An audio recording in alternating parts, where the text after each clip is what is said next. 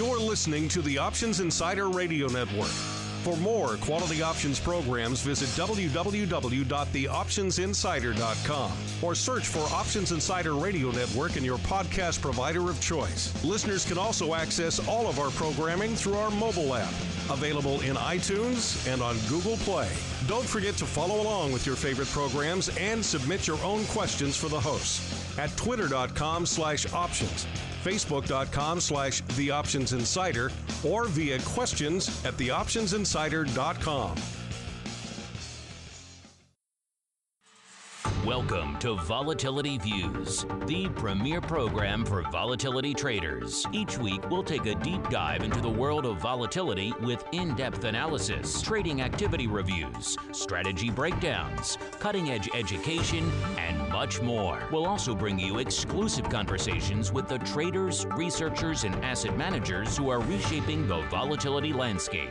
If it involves volatility, then you'll find it on Volatility Views. Volatility Views is brought to you by CBOE Live Vol. CBOE Live Vol is the leader in equity and index options trading technology, providing professional and retail traders with the most sophisticated options risk analysis, compliance, and trading tools. CBOE Live Vol offers a broad spectrum of advanced trading technology, including the Live Vol X, next generation execution platform, and Live Vol Pro, the new standard in options trading front ends. Visit livevol.com for a 15-day free trial today. And by Russell Investments, the home of Russell Indexes, which calculates approximately 700,000 benchmarks daily, covering 98% of the investable market globally, including more than 80 countries and more than 10,000 securities. Approximately $4.1 trillion in assets are benchmarked to Russell Indexes. For more information on Russell Indexes and RVX, please visit russell.com/indexes. And now, it's time to take a deep dive into the world of volatility. It's time for Volatility Views. All right, everybody. Welcome back to Volatility Views, the premier program for volatility traders. My name is Mark Longo from theoptionsinsider.com, as well as, of course, from the ever interesting, at least we hope so, Options Insider Radio Network. Quite a few programs for you guys to sink your teeth into. If you're into the hardcore vol stuff, well, of course, you're on the right program. Vol Views has got you covered. Many great archive episodes of this one to sink your teeth into, some great discussions, interviews, guests. I encourage you, if you're new or if you haven't done it in a while, head on back to the archives and really sort through those. There's a lot of good stuff in there. And of course, you can always find those, as well as all of our other programs, the mothership, the flagship, theoptionsinsider.com. While you're there, look around a little bit. We got some breaking news from the options market. We got a lot of education and analysis. We got a lot of unusual activity. I know you guys eat that up, as well as most actives and hot options reports and all the other cool stuff you guys have come to know and love from us. It's all there on the mothership. And if you want to just mainline the audio, iTunes, TuneIn, Stitcher, as well as via our mobile app available for iOS, Android, and the ever popular. I think they got some new tablets just this week, so maybe that is ever popular. I don't know. The Fire OS. And of course, you can always join us for this program, Volatility Views, live every Friday, noon Central, 1 p.m. Eastern, via Mixlr, MIXLR. It's how you, the cool kids in the chat, can get the show before it's available to everybody else. You can see how the sausage is made. Hear all the fun behind the scenes stuff that goes on here on the show. Every Friday, noon Central, 1 p.m. Eastern. However you listen live after the fact via, Czechoslovakian radio, however you get the program, we do love to hear from you guys. Hit us up, questions, comments, all that good stuff. You know the outlets, at Options, Twitter, Stock Twits, questions at the Options Insider, or the website feedback form. You guys, no shortage of ways for you guys to hit us up. Many of you have done just that. If you got some, hit us up. We'll see if we can squeeze you in to the program today. And joining me on the old program, let's go in order of on my screen. And starting from, let's go top to bottom. Let's go in the corner office of the CBOE, where we are joined by Mr. Russell Rhodes. He and I were in the same room last week in Scottsdale. Now we're in the same city, but we're just about a mile apart. He's a mile down the road over there at the CBOE. I'm in the old Options Insider Studios, where I'm joined by Mr. Russell Rhodes. I think he's still the Director of Education over there at the CBOE. I'm not sure, his title changes week to week. Mr. Rhodes, how's it going? And what are you this week? I'm still the Director of Education, but Give it a week or two. I'm seeing how many titles can change before I print up new business cards. But I think I kind of like being the director of education. I'm still trying to figure out how to work the words Mr. Corner Office into a business card that'll pass muster at CBOE. Just get a little, go a little Vistaprint, do a little home printing action. I'm sure they don't frown on that sort of thing at CBOE, printing up your own business cards. And someone who's familiar with that, of course, is my other cohort, my other volatility partner in crime, beaming in from parts unknown. I guess we'll find out soon. He is the greasy meatball, Mr. Mark Sebastian from OptionPit.com. Mr. Meatball, how are you this fine Friday, and where are you beaming in from today? Well, Mark, I'm not sure if you're aware of this, but there were exactly 10 towns that changed America, and I'm in one of them, and it's called Riverside, Illinois. So, I do need to find this list you keep referring to. Is this like the Riverside no, Weekly Handbook? No, it was a thing 10 towns PBS, that changed. It was a PBS special. So it was a big. We were here. There was couple other we were the only town I think in Illinois, but there was a couple other ones that were Untruth. What was the other one? Pullman. Oh, you're right. Pullman was in here. Yep. Yeah, you're right. Oh, I'm sorry I had to step in. So there you have it. You go. It was us and Pullman.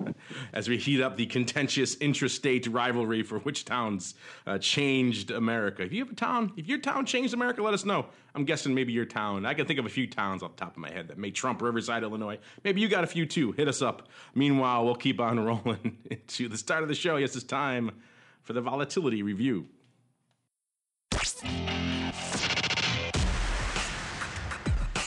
It's time to break down the latest developments in the volatility trading world. It's time for the Volatility Review.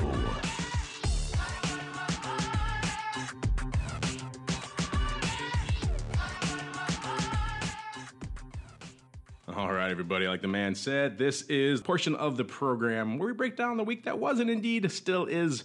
We are recording this and streaming it live here Friday, 19th of May here at about noon Central, 1 p.m. Eastern. So right smack dab in the middle of the session. And the narrative earlier this week was, man, all that upside in VIX is really looking good. And that 50-cent guy, we'll get to him in a little bit, he's looking savvy and all this other stuff. And VIX, biggest day in the history of ever and all this other fun stuff. Russell has the exact date on that. I know there's been some controversy over that as well. And then here we are today, Friday, going into the weekend. Not even a long weekend, not even a holiday weekend where you typically would expect to see this type of aggressive erosion. Yeah, that's exactly what we're seeing. No doubt exacerbated by the fact that the broad indexes are indeed rallying. It's as if that sell-off from a couple days ago with the Trump special counsel, it never happened. Most of the major indices up nearly 1%. And of course, the weekend on top of this rally, on top of the just generally lessening of volatility anyway, after that big spike earlier this week, is combining for, I think, a shellacking, thwumping, call it whatever technical term you want. VIX cash getting crushed today off nearly 2.5 handles, or for you percent of a percent fans, and I know you're out there, 16.5%. I know Mr. Sebastian's just, his ears are burning every time I say that. That was a big topic of conversation this week as well, right around 12.25 for those of you out there. So there is a chance that this implosion continues. It's got to implode pretty good because all of us were fairly bearish on Henry. The Flowmaster was a 9. He was south of the 10. He was in the single digits. So all of us were fairly bearish on volatility last week. Mr. Rhodes was the closest, 11.25. So we'll see if we can get another point's worth of erosion over the course of the next hour, Mr. Rhodes. You might be able to claim a rare victory. But since we're not there yet, we shall see. Instead, let's go to the week that was and indeed still is. And it was a crazy one. I think we'll start with you, Russell, because I know there was a lot of back and forth, Sturm and Drang, over the big spike earlier this week and exactly how much it spiked. And everyone was asking us, including what's this guy, Contango Trader, hits us up all the time. I think he must be a devotee of yours, Mark, because he's always asking us, how many percent VIX went up today, #percent of percent. So he's clearly maybe not a fan of that either. But I know this was a contentious issue, Mr. Rhodes. So let's start there. What exactly did we see this week, and where does it rank in the all-time VIX rankings?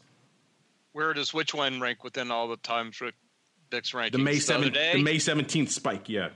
And whose numbers are you using? Because there's big fights on Twitter about this. That's what I'm saying. I'm saying it's very contentious. Yeah. So where do you fall?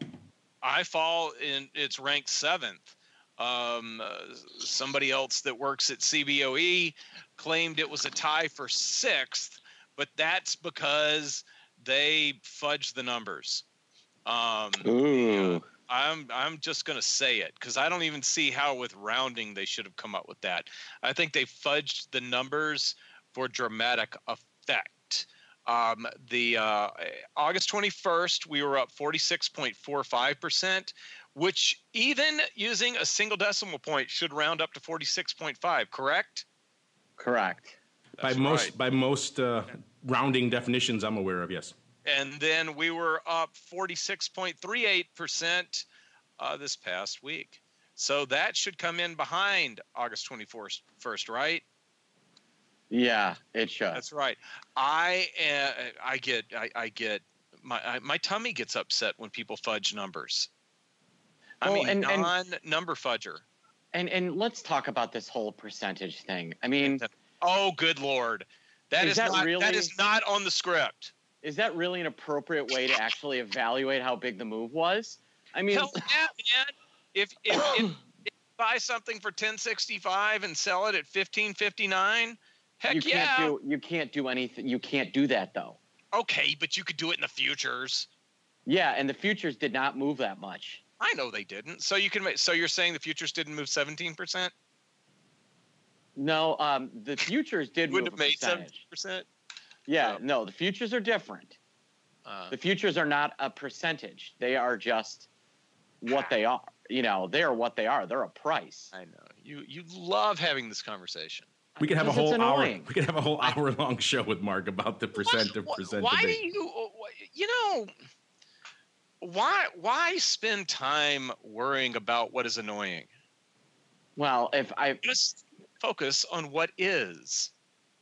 I like it. All right, I will focus on what is. Very, very zen of you. I think the common analogy is always, well, talk about baseball as a percentage, and people don't say those change percentages. But on the flip side, most of the broad investing public, and even a lot of the professional investing crowd, they're used to seeing VIX just disseminated as this kind of just raw number. They don't think of really what it is. It's just this index that can move and is a tradable, quote-unquote, product in and of itself. And so they see it in those terms, and those products can move by percents and everything else, and they don't think about really what goes into the underlying mechanics. So, but I think we fought that good fight for a while here. I think we have to just surrender that now. There is no winning of that fight as VIX continues to grow in popularity and mind share and indeed market share.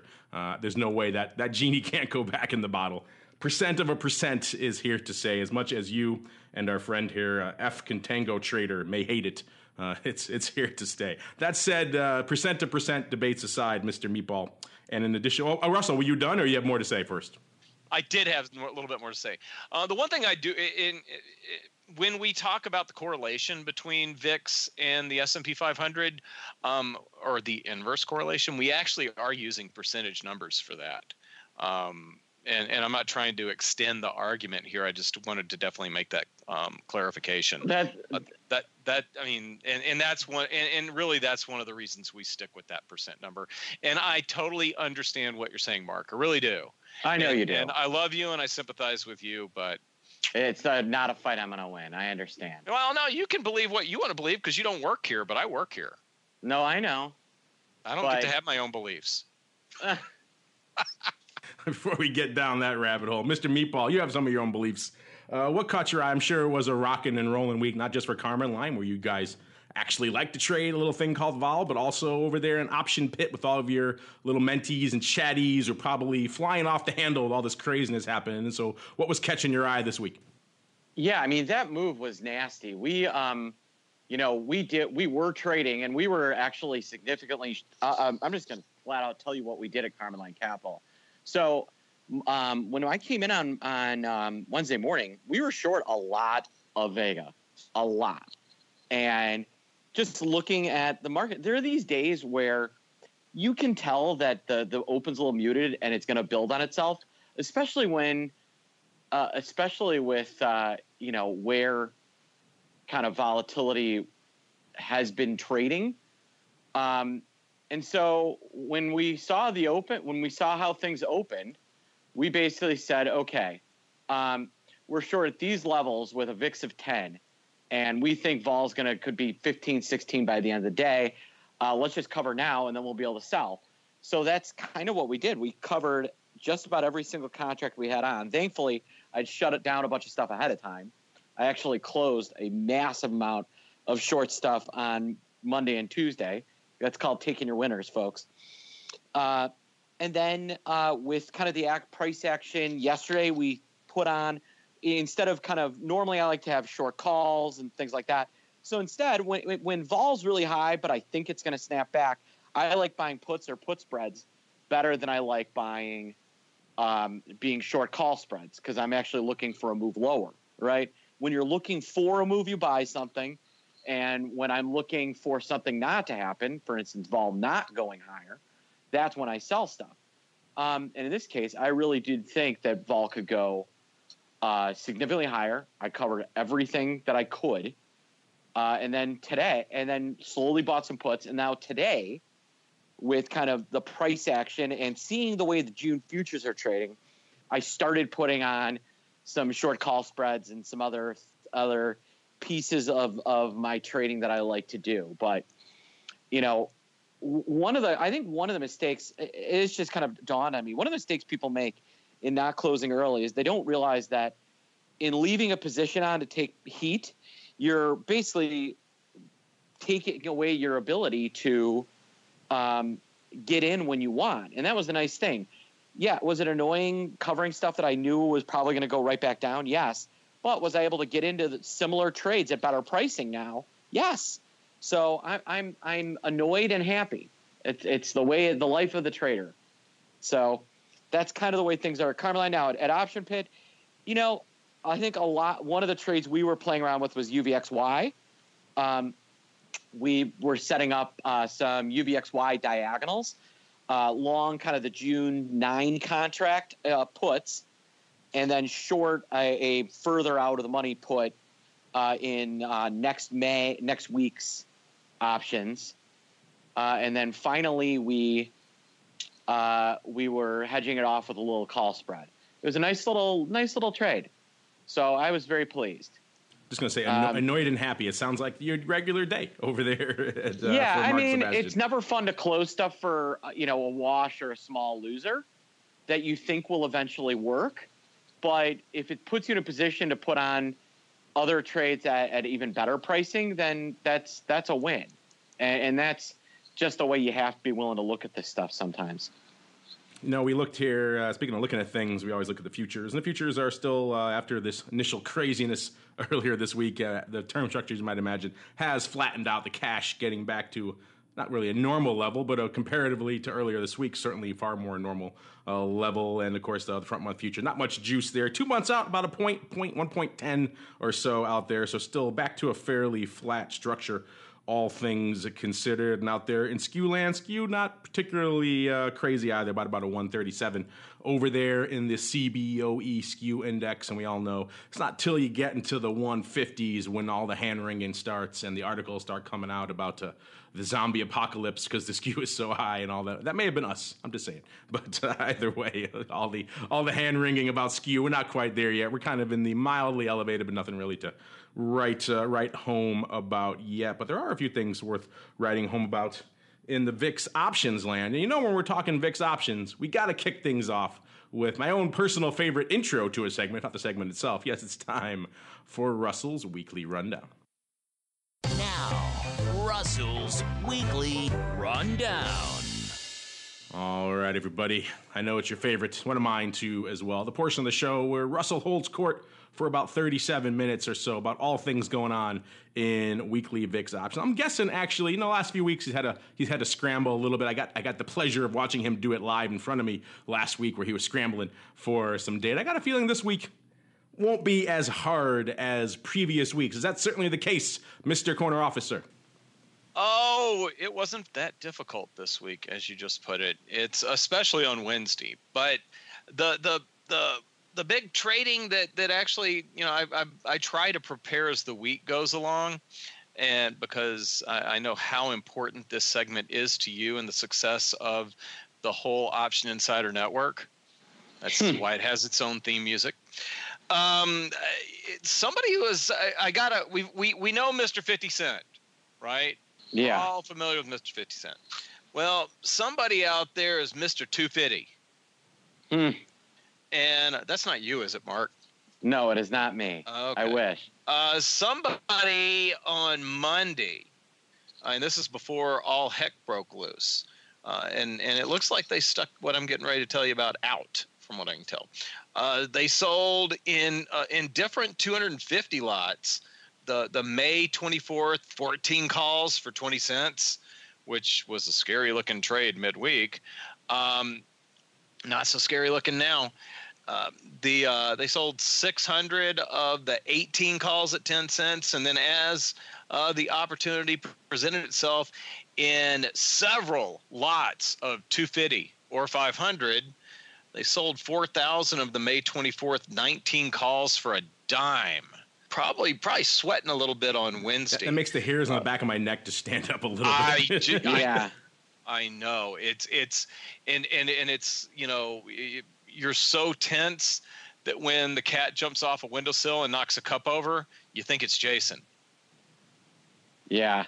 How's that for an obscure image for everybody to try and have? But really, that kind of stuff scares the living.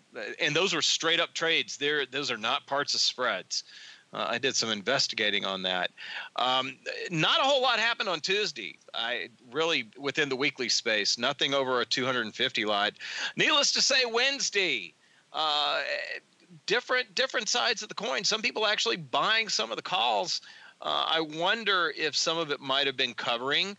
We had a buyer midday of about 400 of the May 24, mid-morning of the May 24th 14 calls. We also had some sellers of puts. Somebody sold 500 of the June 7th 13 puts. Came back about 45 minutes later, and they sold them for $1.45, and then sold another almost 2,500 in a bunch of 250 lots, and took in $1.45. We also had somebody that came in and later in the day sold several of the May 24th 1350 calls. I think they took 55 cents in for those. But there was a lot of short-term activity associated with the spike in volatility on Wednesday. Today, things seem to have calmed down a bit. I haven't seen a really sizable weekly trade at all. Something I want to point out, from Wednesday, and associated with the kind of trading that we're seeing. Wednesday, we do a Vol 411 report for CBOE TV, usually once a day midday. We decided Wednesday, because we had a little extra time, that we were going to do one that was an hour before an hour after the open, and then an hour before the close. And I did both of them. And when I did the one the hour after the open, there seemed to be some really aggressive trading in both directions. A lot of trading on both the bid and the offers. As the day went along and we kept working our way higher, the percentage of trades that were executed at the natural market continued to dissipate, which I'm wondering if somehow, if I can get the data from our buddies at LiveVol, if we could quantify that into its own type of panic indicator, where people are being more aggressive in both directions because they don't want to miss a trade either way. And that's fascinating. That's a fascinating idea. This is one that I wanted to open up for conversation as well, because it's something that I was looking at, that I was wrapping my mind around, and when we did the first episode of Vol 411 early, I even said it looks like everybody's being very aggressive, so it just may be that this thing is going to continue to follow through for the day, and needless to say it did. Being right and saying it to a camera doesn't make you any money, but it's just another aspect of the market, and an easy number to get off of the LiveVol platform that I want to see if they have historical numbers on that. Because that might be something. That would be fascinating, because I think that buying pressure index or something like that. Yeah, I think that's a great idea, and especially in VIX, where, it's amazing some of the moves. That product in particular, the way volatility can move, because, all right, we're going to go down a little bit of a derivative rabbit hole here, but on top of the fact that VIX itself is extremely volatile, the volatility of VVIX, is crazy volatile, how much that thing can move. And so you will see options just fly in pricing. Today, one of the spreads that I put on, by the time we had actually gotten the report back, the screen offer was through the trade price that we'd already executed at. It was fascinating how quickly that index the futures and the vol, the options can move.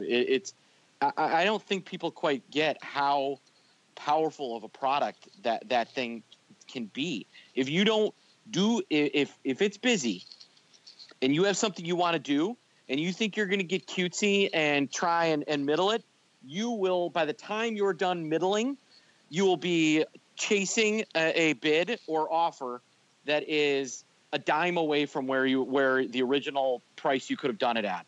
I mean, so when you have a strong conviction, you're better off, honestly, just doing it most of the time. That's been my experience. It's like the old real estate bubble days of 2007, 2000. It's kind of like it is back here in Chicago again these days. You see a place you like, you gotta put the offer in that time. You can't come back, can't go home and think about it because 3 offers have come in and the market has moved in between. Speaking of which, Russell, I like your idea. I think that's a good one. I think you should go for the FOMO, the fear of missing out indicator. What do you think of that? Oh, I like that. I like that a lot. FOMO. I like it. That'll certainly, FOMO. Everyone's talking about how to get the millennials in. You put out a FOMO indicator, the millennials will be all over you to at least watch this thing, if not trade it. So there you go. My marketing invoice will be in the mail forthwith, sir, for your convenience. But you did invoke him, so we have to discuss him. I know a lot of people out here are listening, looking to hear what's going on with this guy. There's been a lot of articles this week as well. He's kind of been the talk of the VIX world for the better part of the last month or so. With an article, I think Bloomberg and a few others had write-ups about our friend Mr. 50 Cent. We talked a couple weeks ago about how he's identified, I believe it was a fund out of London that was doing this.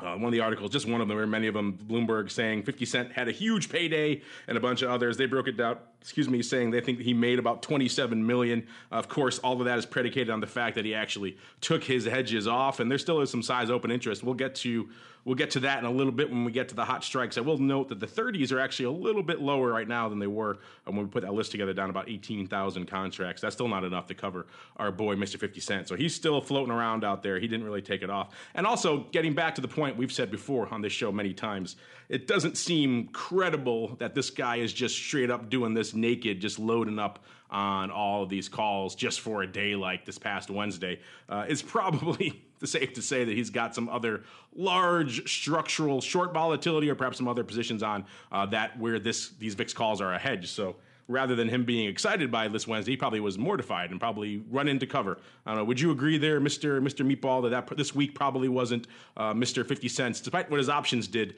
probably wasn't his favorite week of the year? No, that's what I keep saying is that, he's doing this stuff because he's trying to make money, not because he's, on his back end. He's not trying to make money on the front end. That's really the big difference. And the fact that people think that, that this guy is actually making a big bet on actual volatility is silliness. That just isn't the case. Mr. Rhodes, are you tired of being asked now about the 50 Cent guy? I'm sure not just this show. We touch on him a little bit because it's fun, but you must get just deluged with inquiries. I said Bloomberg writing about this week. Pretty much I think SKEW, our friend and listener of this program, I believe he's at Reuters, he also has written about this guy. Are you tired of getting deluged about this guy? I'm actually starting to learn so much that I feel like I shouldn't talk about it. Well, that's no fun on a program like this where all we do is talk about things. Out there, man. Let's talk in vague terms. The only thing I can tell you that I kept a close eye on the options that he's involved in, or he or she. It could be a proper lady from London. You never know. We're being very provincial or something. Sexist. I'm going to start referring to them as a they. How's that? That's brilliant. I'm in. Mr. 50 Cent's pronoun is it or they. There we go. Gender neutral trading. We're all for it here. But no profits were taken. Yeah. I didn't think he took any profits. Yeah. Or she. I couldn't come up with it. I looked hard. I was trying to so I could scoop if they hey, guess what? But no, if they did, it's because of if they did take profits, it was done via doing some sort of spread, not by selling a different option. Yeah, that's the only way it's possible. I thought about that. I totally thought about it because that's how I would do it. Mm-hmm. You know, that's exactly how I'd do it. Maybe sell one that's a little bit slightly higher or something. I would totally leg into a some sort of all spread. So it is an alternative to, we always say that you got to monetize volatility hedges if they're really going to be effective. And when we say that, I think everybody automatically thinks selling the option that you own. But a smarter trader is probably going to sell a different option. Yeah, and that would be the way to do it, is to leg into some sort of leg into a call spread or some sort of credit. That would be the way to do it. Yeah. And that's what this guy might have done. Agreed. Lots of craziness. Let's get into the craziness of the week from a VIX, mothership VIX options perspective. As we mentioned, it was a big banner week. Let's see how we're stacking up today here, coming on the latter half of the session. A little bit of a quiet week, surprising given the fact that VIX, as we mentioned at the top of the show, getting a thwacking, a shellacking, call it what you will, off quite a bit, and yet only about 330,000 contracts, so less than half of the ADV going up so far today. So a bit of a quiet day. The rest of the week, though, not so much. 806,000 on Thursday. Again, the ADV right around 750, so pretty much every day this week except for Monday, north of that ADV. So I'm guessing we'll be higher this time next week as well. Wednesday, about 1.3 million. Tuesday, Wednesday, of course, a big day. Tuesday, just a tick over a million, about 1.06. And Monday, the quiet day, only 533,000. We're getting up to those lofty levels. It was about 3.1 last night, about 3 to 1 right now. Call over put in VIX land where Russell starts to get nervous. I don't get nervous till about 4.5 or 5, but Russell starts to get anxious. He's a very anxious guy. He starts to get sweaty around 3. So drop him a line if you two feel that way. In terms of, we were talking before about the open interest, what our friend 50 Cent and others are up to. Let's get to it with the hot strikes for this week. Excuse me, the hot top 10 VIX strikes. Number 1 with the bullet, as we said before, the June 30s. About 308,000. We compiled this last night. Actually worth noting that those 30s actually came off a little bit as we are talking here today. The actual 30s right now is about 290,000. So that's been about an 18,000 contract difference. That's not enough for our friend 50 Cent to be coming in and closing out all of his positions, not by a long shot. But it does seem like there was a little bit of fluidity in that strike since the last time we looked at it. 274,000 going up in the number 2 spot for the June 35. So we're talking about optimistic VIX players. That is indeed the case. 275 going up. 261 for number 3. The far more reasonable by comparison June 20s. Number 4, the June 15s. Now we're playing in the meteor realm here. 256,000. Right around 250,000 open there. Number 5, the June 19s. 207,000 contracts. Number 6, the June 16th. So we're getting back into the old more reasonable realm. 182,000 contracts. Number 7, again, it's mostly a June call strip. 1 put on the list, listeners. Number 7, the June 25s. 165,000 contracts. Number 8, the June 18s. 161. Number 9, the June 17s with about 153,000. And rounding out our top 10 here for this week in VIX land, the June 11 half puts with let's see, 139,000 contracts and change. So some puts lighting it up on the list this week after all. Not all calls all the time, but mostly calls all the time. Pretty much all June this week as well, so no love for other months out there as well. Total about 6.7 million open, about 5.1 of the calls, about 1.6 on the puts. And we did actually notice a bit of a funky trade, which our friend Mr. Corner Office is actually going down to investigate as we speak, because we were pulling up our top trades for today, and I noticed that Mr. Mr. Meatball, maybe you noticed this as well. Looks like 30,000, or roughly about 30 by 25,000 of the July 50s and 55s went up today. Yeah, I saw those. It was a customer he was selling. He sold the 50s for size at a nickel. And, I was like, all right, if that's his prerogative, I suppose. But it was not my favorite trade of the day. Let's just put it that way. So you're saying he did a stupid, he sold the 55s too? Or he buy a vertical? I know he sold the 50s. What's he buying the 55s for then? I don't know. He might have sold both.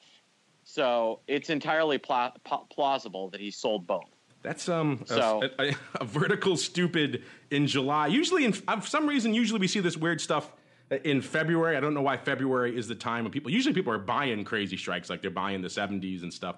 We don't usually see a lot of July crazy upside. I'm surprised he found a bid. I'll have to go see where he printed those 55s for, because where the hell did he find a bid for those? I think futures were a little higher at the time.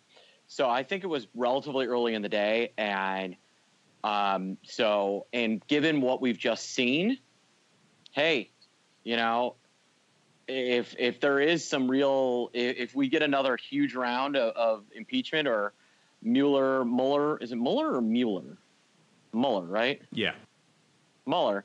Mueller finds something, that's going to be there are some serious bombs out there, and this guy's just feels like 50's a line in the sand that he can sell, and he's looking to harvest a lot of premium in the form of a nickel, and thinks that the risk reward is there. I don't know that I would agree.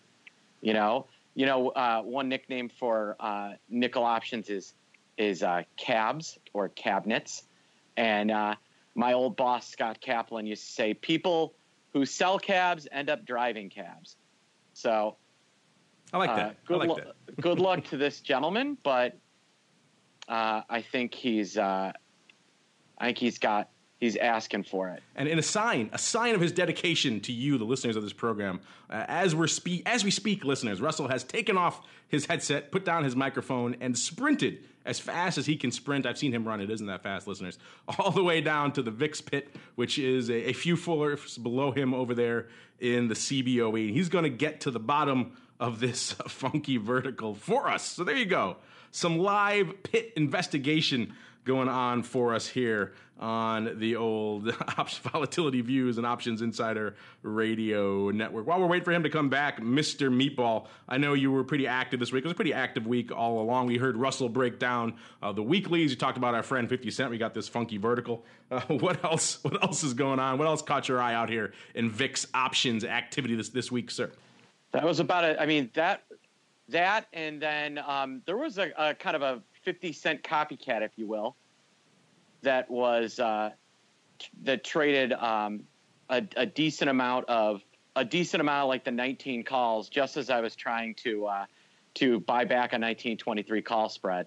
It really was a pain. Yeah, we saw some of that. We also saw decent amount of puts trading, which kind of surprised me, but there was a decent amount of downside puts that were available for that were bought, as people kind of playing the will volatility stay super low forever game. There are clearly some people that were on the side of yes, and were playing it that way, and that was something that definitely caught my eye this week.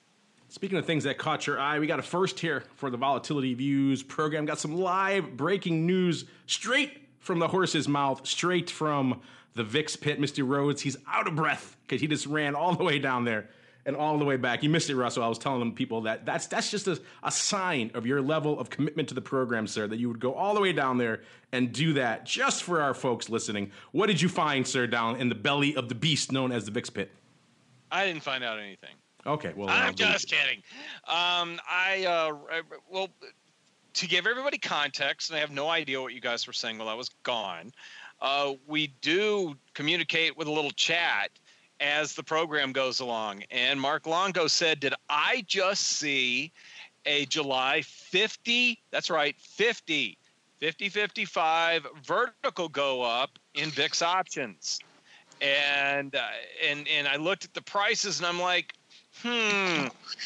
self, you have the ability to run down to the pit and ask questions. Go ask questions. So the response I got was, it is not a vertical.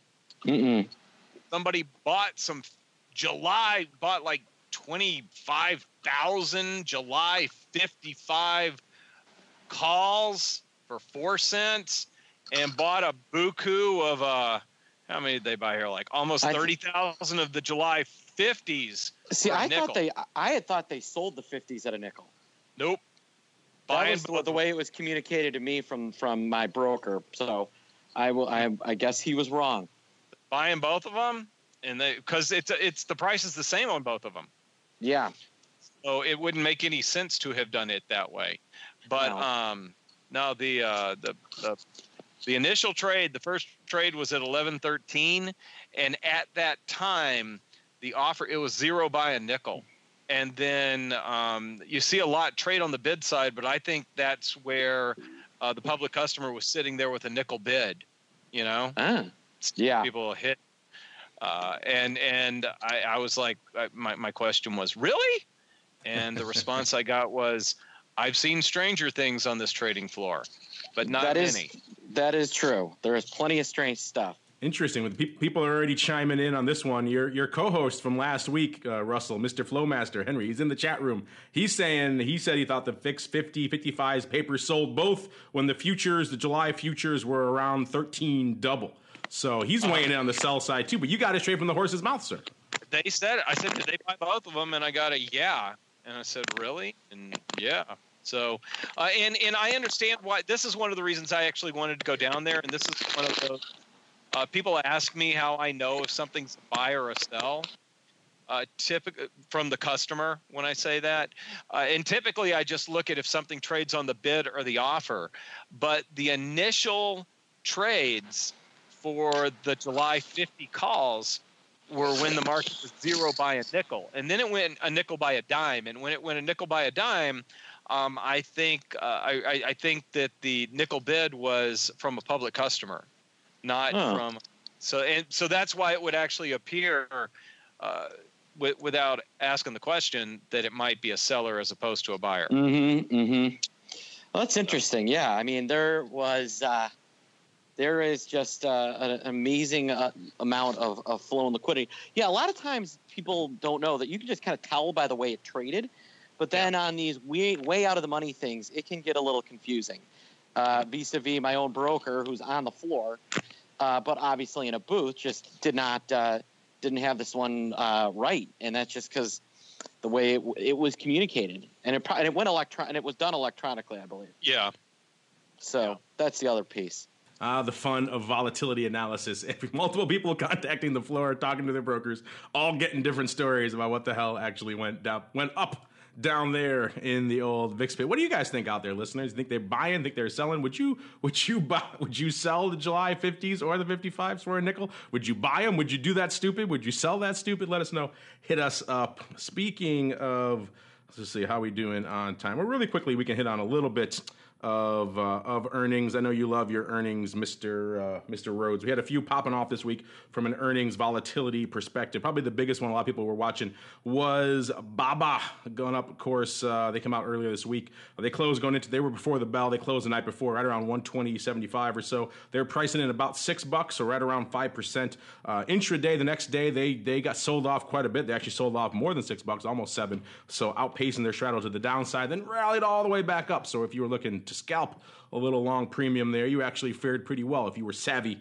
and judicious with your scalps. You end up closing right around 120, 135, so actually up after all of that. So a nice period of some scalping opportunity and probably a little bit of popping some tums if you were short premium there on BABA. But either way, no matter what side of the fence you were on, you had a chance to at least cover some of your losses and make things not quite as painful. Walmart, obviously a big name out there leading the economic indicator.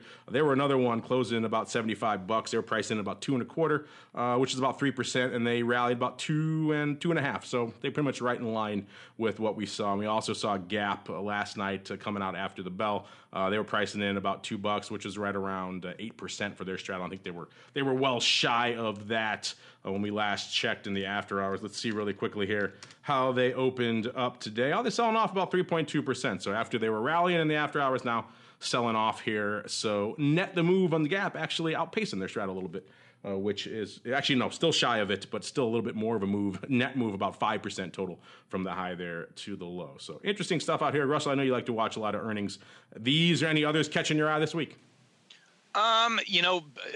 Honestly, VIX SPX kept all of my attention. I almost felt sorry for people that really would rather focus on earnings, because the market kind of trumped anything that. I said trumped. Anything that might have occurred within the earnings arena. Next week, I think we get some retailers. It's real interesting to watch what's going on in that space as everybody, yesterday I installed a putting green at the Options Institute now that I'm in charge, and I was able to get everything that I needed without leaving my desk. Didn't have to go to Walmart and find me a putting green anymore. So the retail earnings are a lot more interesting than they used to be, and what they say about the future as well. And that's kind of the part of earnings season we're in now. All right, let's get to your questions then. It's time to roll on into the volatility voicemail.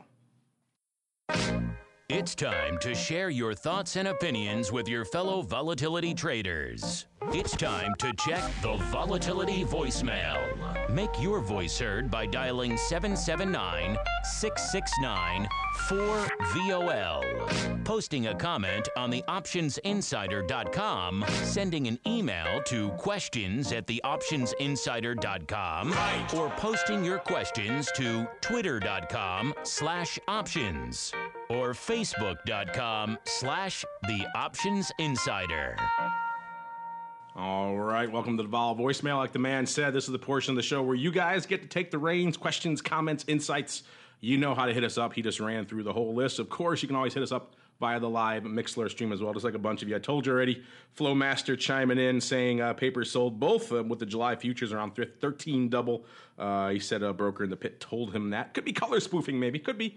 Funkier things have gone up in VIX land before. This is some pretty size spoofing, though. 30,000 contracts or roughly thereabouts on each strike. So that would be aggressive. VTrader also in the live chat. VTrader 168 saying, considering that there is a large vol jump Wednesday without a major event and the market recovery is not that strong, is it an indicator that the period of the extremely low VIX is over and VIX return to, quote, normal low, and VIX will return maybe to, quote, normal low level? I see what he's saying. So he's saying that, the single digits time is done. Well, I don't know if today's price action is any indication. I don't know if this to me screams that we're ready to race north again or stay. We didn't stay in those elevated levels for very long at all. We've joked about it on this program in the past. Mark and I have even said it, given all the unknown unknowns like this special counsel floating out there that could drop at any moment.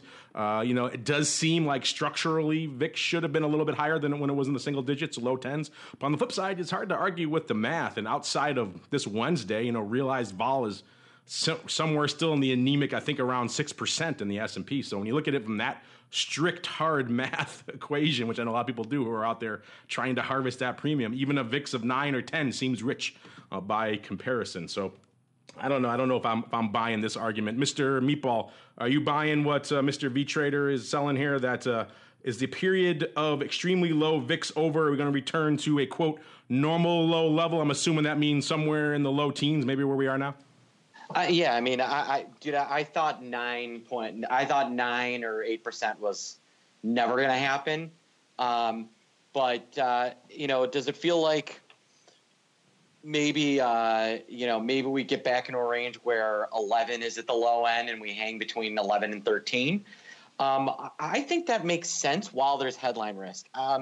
Just the amount of headline risk that is out there right now around our president is going to hold VIX, I think, at least above 10.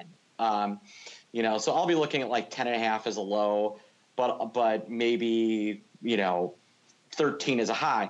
And for those that say, oh well, we can't go lower, take a look at the June 10.5 puts. They are nickel a dime and have traded a dime many times today.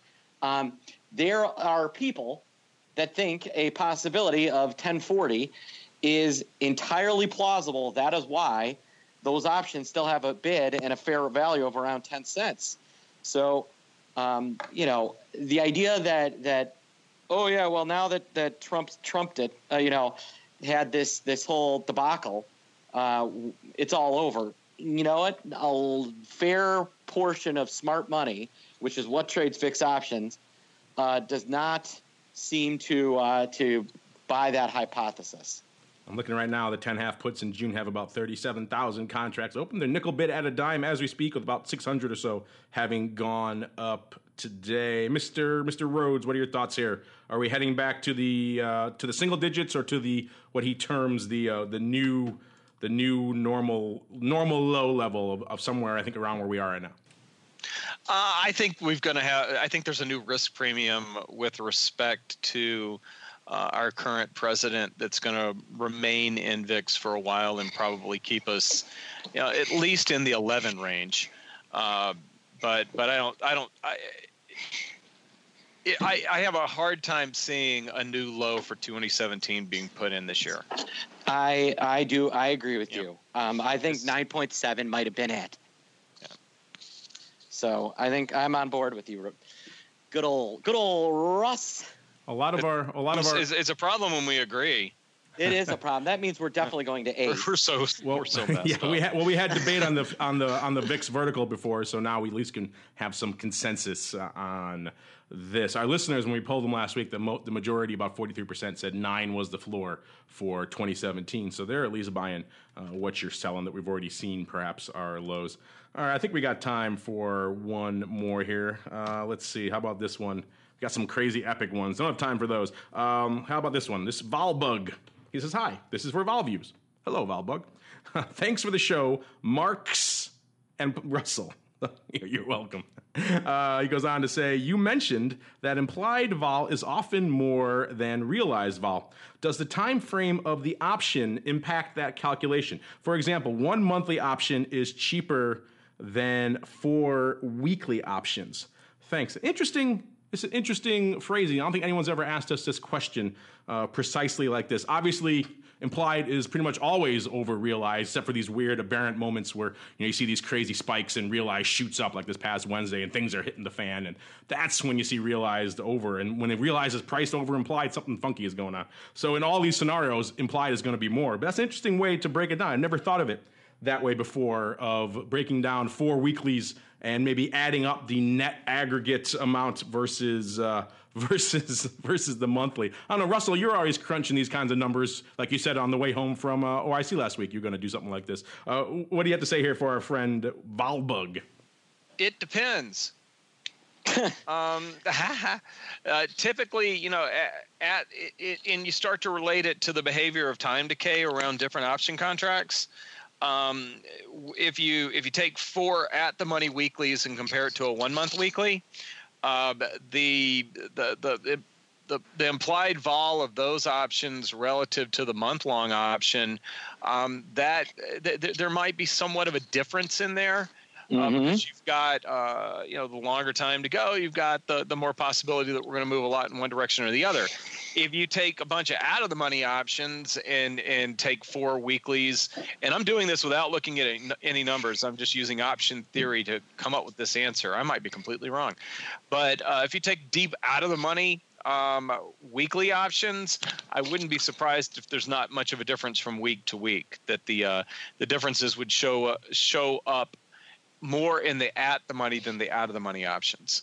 Mark, you've studied the decay rates of out of the money options versus at the money. So I know this is something that's maybe not the implied vol versus realized vol, but it all kind of comes down to the same argument, particularly when you're looking at stuff in the front week and it's eroding like crazy. What do you have to say for our friend Volbug, who was looking at it week to week versus a month, let's say?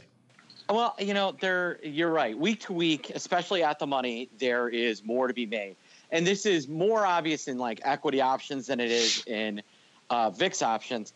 But then the further out you go, the less that there is that premium. And actually, there's a certain level where if you get to about 20 delta, you will make more money being short the second week and buying back when it becomes the front week than you will actually selling the front week option. And that is because options kind of have their highest decay. I like to call it the cone of feasibility. And as options move from, hey, that could happen to, hey, there's no way that's happening, that is when they decay at their highest rate.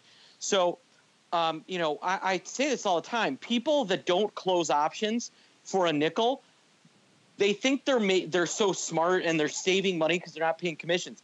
They are costing themselves more money in just holding on to that option and letting it go out worthless than the amount of money they would be making off of selling that next month, that next week or month out at a level where its decay is at its fastest. So Russell's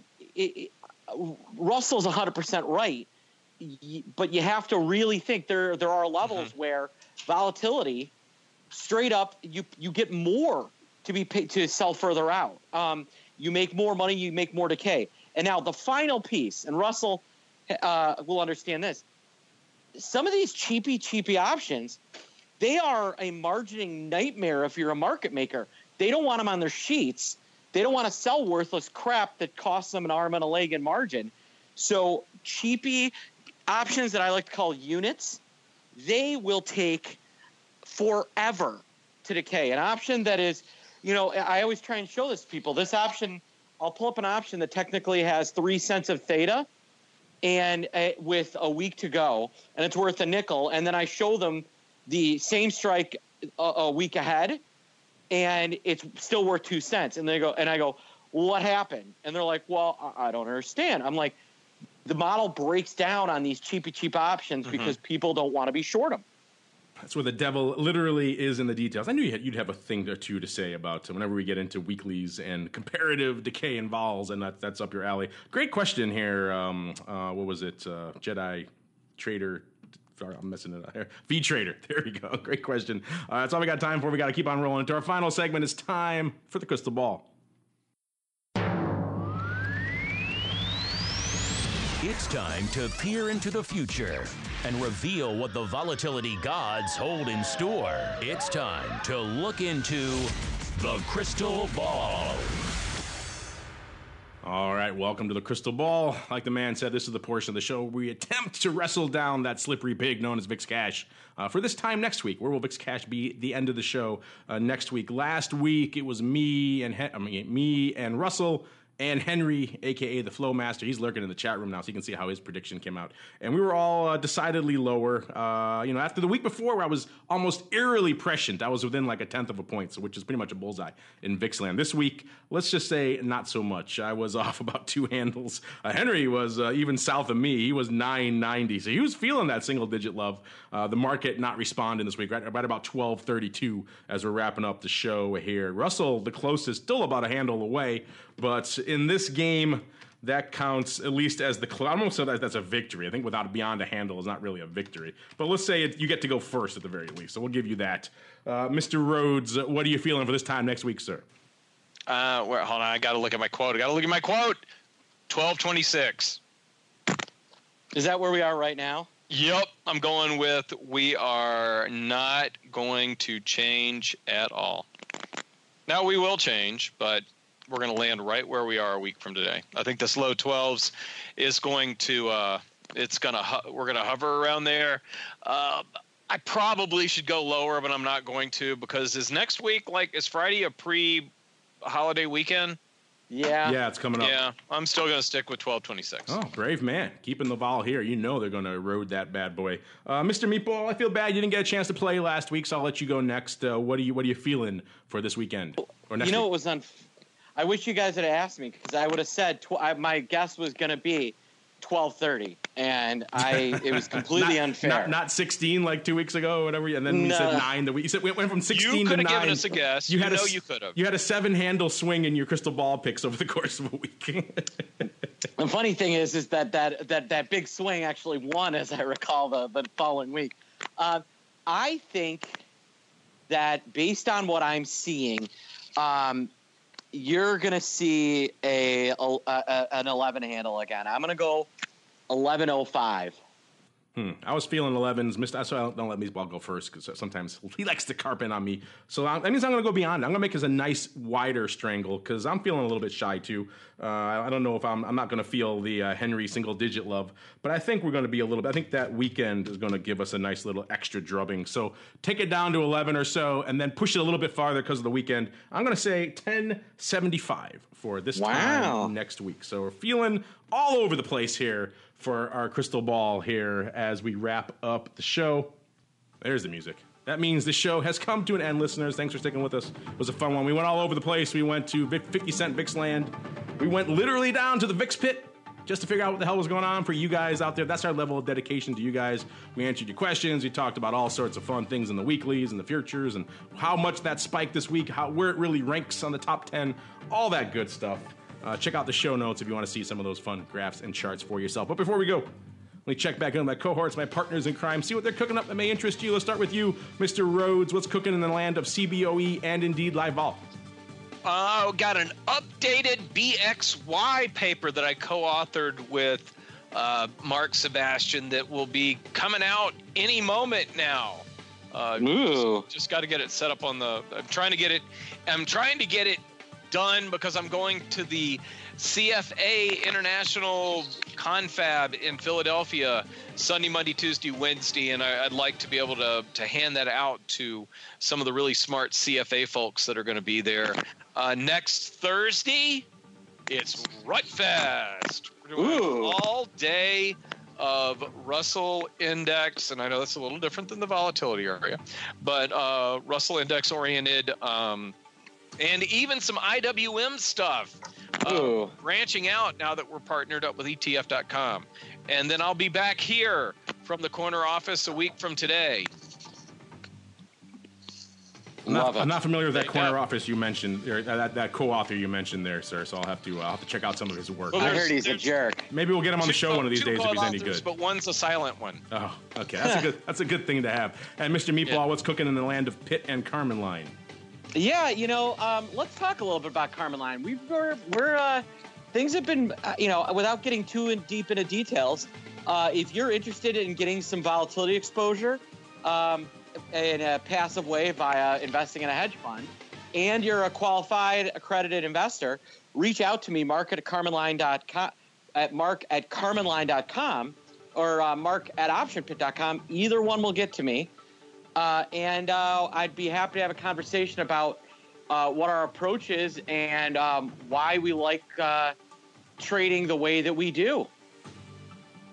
There you go. You heard the man. Hit him up if you are indeed interested. And if you guys are hanging out in the chat right now live and you're interested in all this crazy vol stuff going on in the commodity space, is crude going to hold above 50? What are the options telling us? Gold, all the other fun stuff. Come back at about 1:30 Central, 2:30 p.m. Eastern. What we're going to even do for you, make it even easier, is play some options news rundowns for you in the chat rooms. You can stay in there, listen to some fun updates on all the news from the world of options, and we'll be back here for the start of TWIFO live at 1:30 Central. In the meantime, for those of you listening to Vol Views, we love you guys too, and we'll see you next week for more Volatility Views.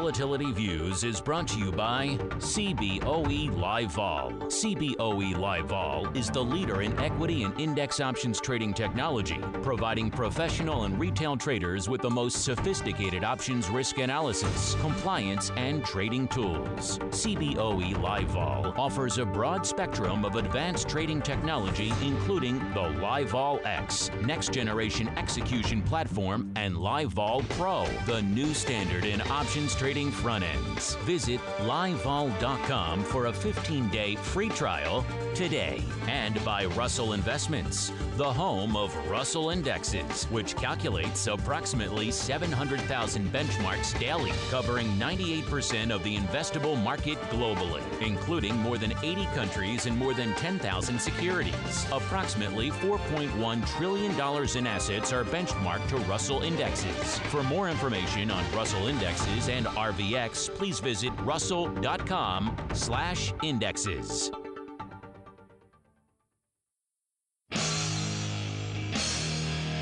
The preceding program was a production of the Options Insider Radio Network. For more quality options programs, visit www.theoptionsinsider.com or search for Options Insider Radio Network in your podcast provider of choice. Listeners can also access all of our programming through our mobile app, available in iTunes and on Google Play. Don't forget to follow along with your favorite programs and submit your own questions for the hosts at twitter.com/options, facebook.com/theoptionsinsider, or via questions at theoptionsinsider.com.